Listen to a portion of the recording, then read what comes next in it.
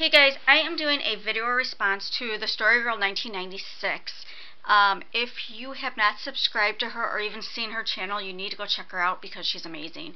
I really love her. I guess she used to do videos before and then she stopped doing them for a while and now she's doing them again.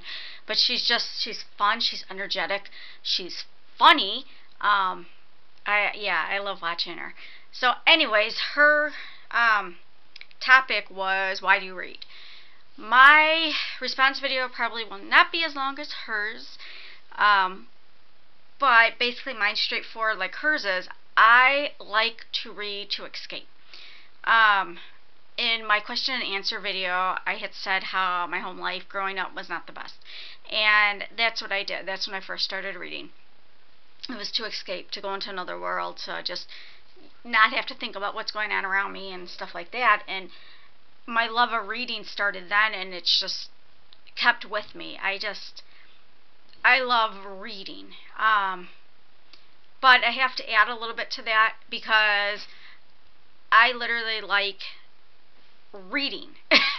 Not just to escape. Like, I will read the back of a cereal box. I will, if I want to read and there's nothing around me, or, you know, it's just a cereal box, I'll read the cereal box. I will read every single thing on there.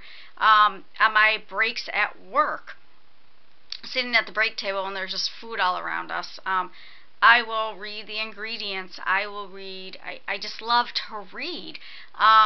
She had said that she won't like pick up a math book or whatever it was she said and just read, but I'll be honest with you, if the urge hits me to read and there's nothing else around, I probably would pick one up and read.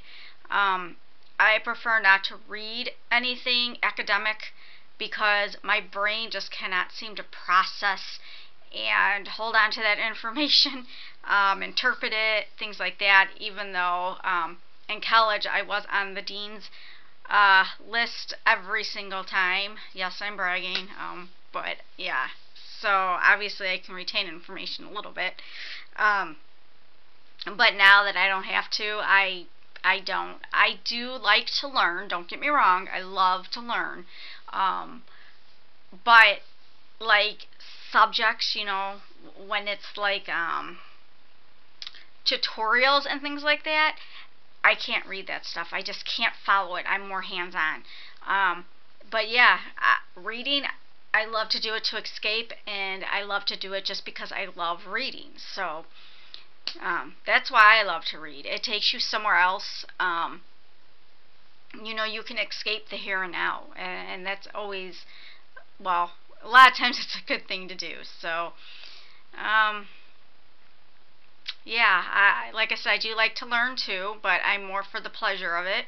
My sister, on the other hand, she loves to read too, but she loves to learn, and that's what she reads a lot of.